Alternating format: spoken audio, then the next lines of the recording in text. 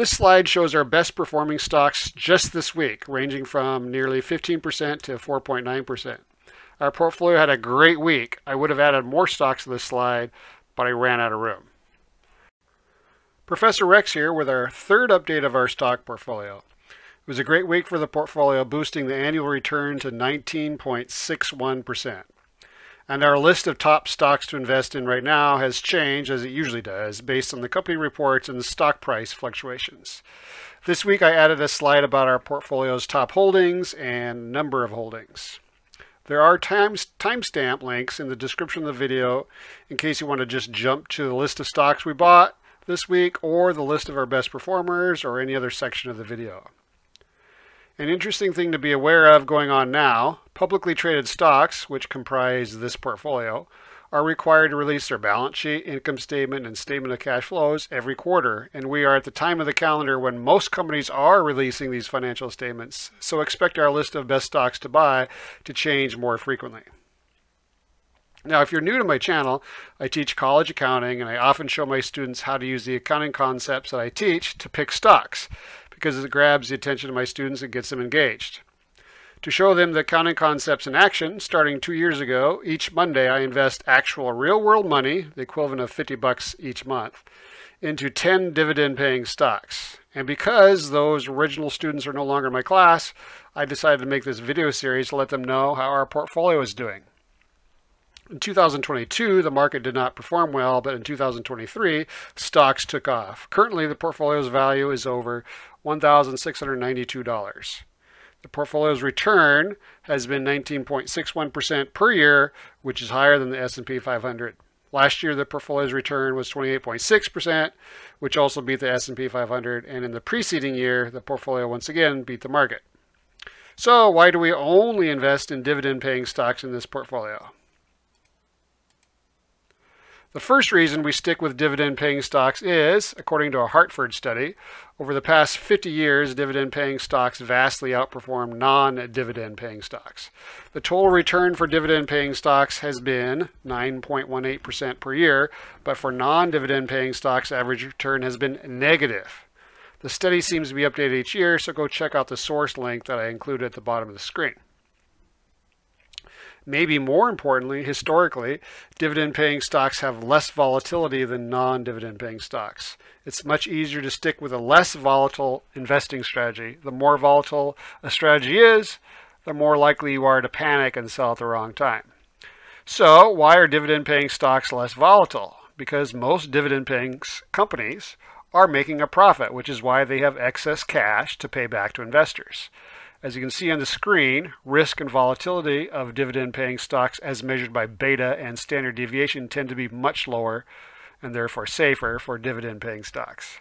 And finally, the study also showed that the best performing stocks are dividend-paying stocks that increase their dividends, which is why our classroom stock portfolio only invests in dividend-paying stocks that have increased their dividend recently. So why do we choose to invest $12.50 per week, which is essentially the same as $25 per paycheck? Let's talk about that on the next slide.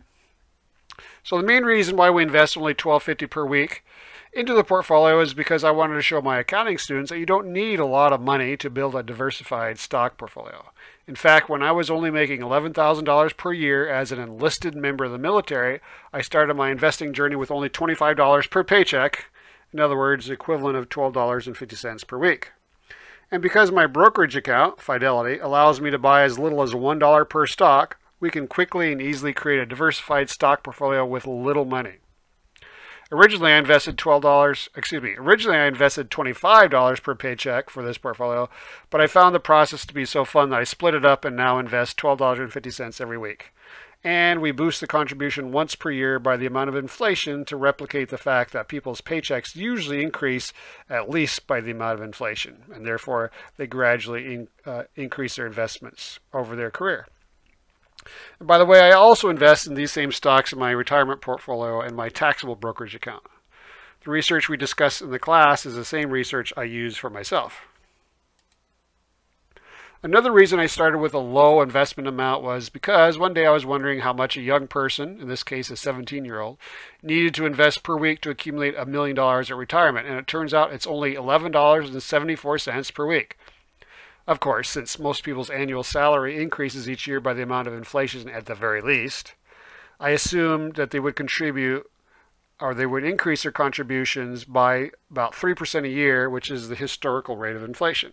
That means in the second year on this graph, it's assumed that the person invested an additional 35 cents each week for a total of $12.09 per week instead of $11.74. This slide shows our best performing stocks based on when they were initially purchased. A new stock showing up on our list this week is Intuit, the maker of TurboTax, QuickBooks, and Quicken. It has the lowest return on the list of 72%. 4 stocks have more than doubled, and they are Lam Research, Broadcom, F&G Annuities, and Evercore, 2 of which were sold, as you can see in the far right column. Also remember that total return includes both the dividends the company has paid to us, as well as the increase in the stock price. Now let's turn our attention to the strategy column, specifically the category called dividend growth stocks. 90% of our investments in this portfolio are made in these stocks, which means that they are high quality stocks with a great track record of increasing their dividend payouts to investors. Now, the other 10% of investments in this portfolio so far have been invested in smaller, under-the-radar companies that have recently started paying a dividend. These under-the-radar dividend-paying stocks tend to be riskier because they are smaller companies, but studies have shown they historically beat the market averages by a significant amount. This slide shows our best performing stocks just this week, ranging from nearly 15% to 4.9%. Our portfolio had a great week. I would have added more stocks to this slide, but I ran out of room. Several of our companies released their quarterly balance sheet, income statement, and statement of cash flows this week, as they are required to do on a quarterly basis. Last week was great for our computer chip manufacturers, and this week's biggest gainer is ASML, a company from the Netherlands that manufactures the equipment that makes computer chips. And you're probably familiar with American Express, Discover, and Comcast. 2 of the stocks are energy exploration companies, those being EOG Resources, which has recently been our #1 rated dividend-paying stock, and Hess Corporation. Note that the 6 companies on the left are established, high-quality, dividend-growing companies, while the 4 stocks on the right, WK Kellogg, PRDO, United Rentals, and Worthington Steel, are part of our under-the-radar dividend-paying strategy. Now here are the top 14 dividend-paying stocks to buy this week, according to our system. We purchased the 10 stocks that are not in the yellow highlight. The stocks in yellow have already grown to be 4% or more of the portfolio, so we did not invest more in them this week because we want to build a more diversified, less risky portfolio. Remember, we are splitting $12.50 per week between 10 stocks, which means we are buying fractional shares in our Fidelity brokerage account. This table includes their industry, how undervalued they are according to our research, their risk rating, quality grade, and dividend yield. Remember, all these stocks pay a dividend and have recently increased their dividends, and our methodology used here indicates that they're likely to continue to raise dividends. Therefore, these are all dividend growth strategy stocks. It will be interesting to see if EOG Resources, Comcast, and American Express still make next week's list of stocks to purchase after they made their big moves this week. On this slide, I want to show the components to my quality grade. Quality-wise, we only invest in stocks rated B- or better for this portfolio for 90% of our purchases.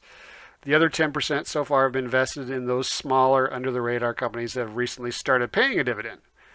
These under-the-radar dividend-paying stocks tend to be riskier because they are smaller companies, but as I mentioned earlier, studies have shown that they historically beat the market averages by a significant amount. All of the stocks we bought this week qualify as high quality and are dividend growth stocks.